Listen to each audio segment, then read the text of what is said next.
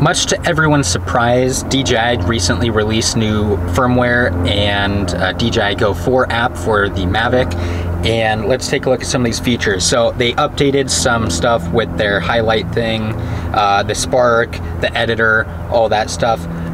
But basically for the Mavic, they added a quickshot mode. So if you're not familiar with quickshots, the DJI Spark has a quickshot mode, and so that includes circle, Dronie, Helix, and so it's various flight modes. Basically rocket is one of the other ones as well, because the Spark has significantly less options for flight compared to the Mavic.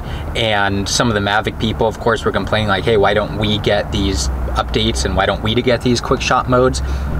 Now, some people, of course, feel that they're kind of cheesy, but it is nice having a Dronie mode where it does it automatically. You don't have to try to set up a waypoint or anything like that. It just does it by itself and flies back. So on the Mavic here, it looks like they added the quick shot mode, and they also added dynamic home point updating. So that way, if you're doing active track or moving around, it's following you, it changes its home point, but we'll talk about that in a different one. So as far as the Mavic itself goes, the modes that they now offer are Helix. So with Helix, the drone, it's almost like a circle mode, but it will pull further and further away from you. So it kind of gives like a cool, it's a spiral mode basically. So it looks at the home point or the object you select, and it circles around it, basically getting further away from it. They also added rocket, and so with rocket mode, the drone will look at whatever item it is and go up basically, and as it does so, of course, it pans the camera down to keep you in the frame. And the last one, of course, that they offer is Dronie. So with Dronie, the drone does exactly that. It basically looks at you and it backs further away. So I've noticed that they have added on there a countdown basically. So when you do start these modes, it counts from 3, 2, 1, 0, and then it starts recording and it starts doing the shot mode. So we'll take a look at that. We'll fly it around and try it out and see just how smooth it is and how well it works.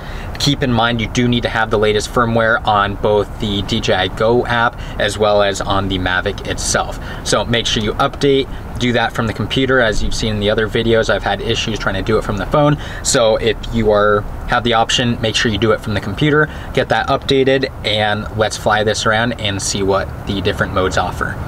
And you can see on here, where is it? Everything is currently up to date, including the batteries.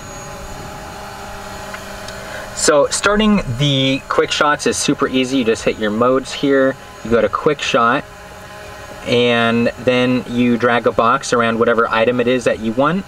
It'll automatically start at Dronie, but it will show you your options right here. And you have Dronie, Helix, and Rocket. Now, the blue item, Dronie, is currently selected, so if you hit that, it actually brings up a distance thing here, and that way you can tell how far back you want it to go. So we'll go ahead and just leave it around 50, hit back, and once you hit go, it starts counting down, and you'll see it start to record, and also give an update for percentage as well. So it shows on there 7, 8, 11, and it'll keep going back. And make sure, of course, when you're doing this, you have plenty of room around you. There's no trees, there's no kids, there's no whatever that the drone might fly backward into. Now, the cool thing about quick shots is after it ends, the drone will automatically come back to you. So right now, it's driving right now. It goes out to its distance. It hits its max point. It stops recording, and it'll automatically fly back. So really easy, super convenient to have and to use. All right, so that was Dronie. So now let's take a look at the next option here. Hit quick shots, drag a box around us, and we'll go ahead and do Helix. Now, Helix gives a brief description, and you of course can tell it not to show you again, but it is pretty straightforward. You know, it just circles around you and does its thing. It gets a really cool shot. So hit OK. And for this, I'm gonna gain a little bit of altitude because I don't want to hit a tree or anything like that.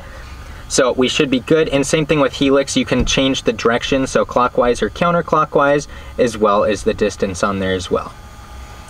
So we'll keep it smaller, do 30 back. And again, we're selected, and all you have to do is hit go. It starts counting down, and it'll automatically do the shot. Of course, you'll see that it did start recording, and it gives a percentage on there as well. So one interesting thing about Helix is, I know on the Spark anyway, even with the latest update, it does struggle a little bit with it. It has trouble keeping you in the center of the frame. I think that the Mavic will be able to do it a lot better because it's a more powerful drone, and the 3-axis gimbal, of course, certainly helps out with that as well. And otherwise, I mean, you can see it's doing its thing here, and it's still at 70%, so it's going to keep going around. Now, obviously, if you do a further distance Helix shot, then you get a much more dramatic cinematic look to the shot.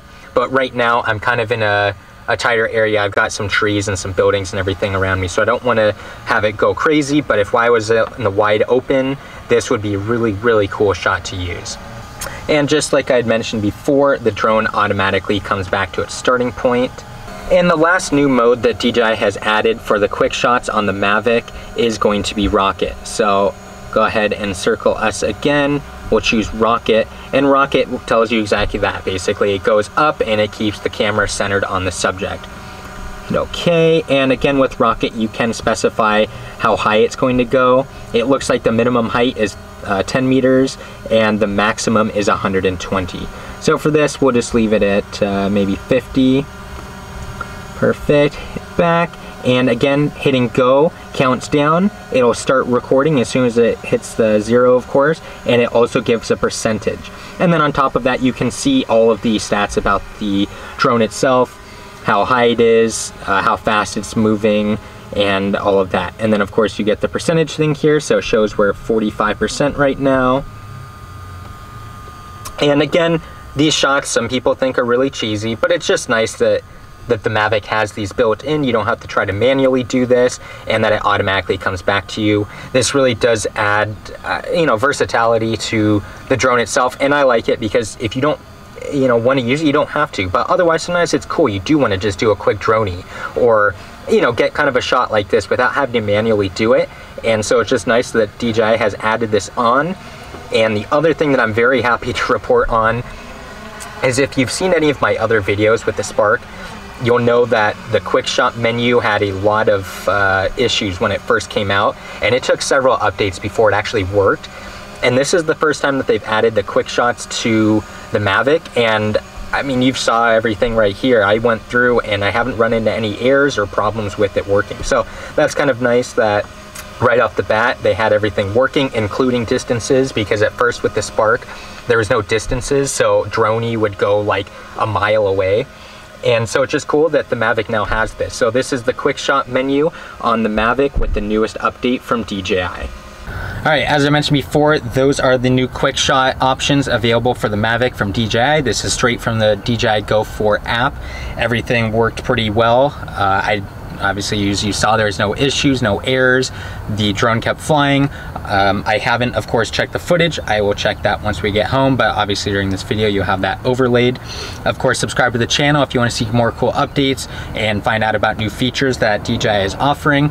And I guess the last thing I did want to let you know is I did try this out with Litchi, so I'm running the newest firmware and software on everything, and Litchi flew just fine. I ran a couple missions on that, so if you're concerned about running no problem with that, don't be. I didn't run into any issues. So again, keep flying, update your drone, have fun, and we'll see you in the next video.